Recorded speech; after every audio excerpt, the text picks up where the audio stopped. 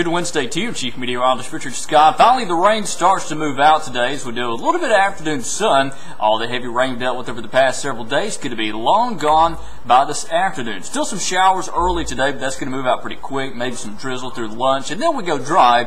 A little bit of afternoon sun going to be possible, but we're in full sunshine on Thursday and on Friday. So Valentine's Day, Thursday looking nice. As we go into Friday, here comes a strong cold front from the northwest. Not much moisture ahead of that, so not expecting any rain on Friday. Behind the front, there could be a couple of flurries around, I think, on Saturday. Not going to be a big deal at all. As we go into Valentine's Day, though, the nice looking day there. Temperatures top out in the upper 50s to around 60. Same deal for Friday. Good spot of sun. Saturday, again, maybe a couple of snow flurries. No big deal there, or a snow shower or two. But it's going to Saturday, Sunday. We are talking much colder air. Highs likely in the 40s all day. We warm up quickly by Monday, back into 60s. Thunderstorms are likely on Tuesday.